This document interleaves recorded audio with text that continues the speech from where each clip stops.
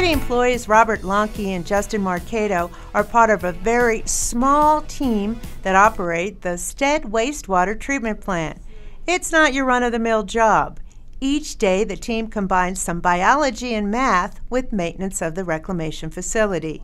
They call themselves zookeepers. And we just create an environment for microorganisms to efficiently do what they naturally do, and that's biologically break down waste and create clean water in the end.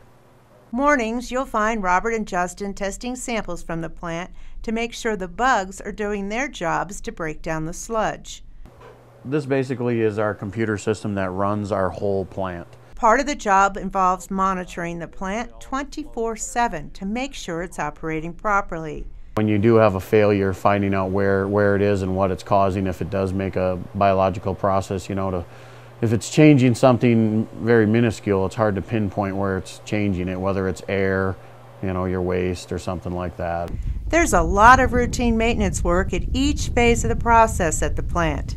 It's busy, but the time goes by quick, and it's really nice. The work's actually, contrary to popular thought, it's really clean work, and it's not bad at all.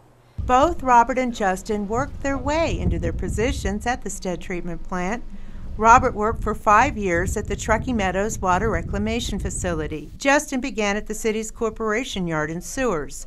Once he got out here on a temporary basis, he decided to work his way into a full-time position. Both Robert and Justin have garnered special licenses from the state of Nevada to operate the plant. Challenging in the aspect that it's more hands-on because it's not as big a plant, so you have a lot more control over the entire plant, whereas at the other plant you might have controlled more of sections of it, like one process part, whereas here we control every bit of it as an operator. The Stead Water Reclamation Facility handles everything that is flushed or goes down the drain for the North Valleys, which is about 1.4 million gallons a day. Once water is treated, it's used for construction sites, golf courses, and parks in the area.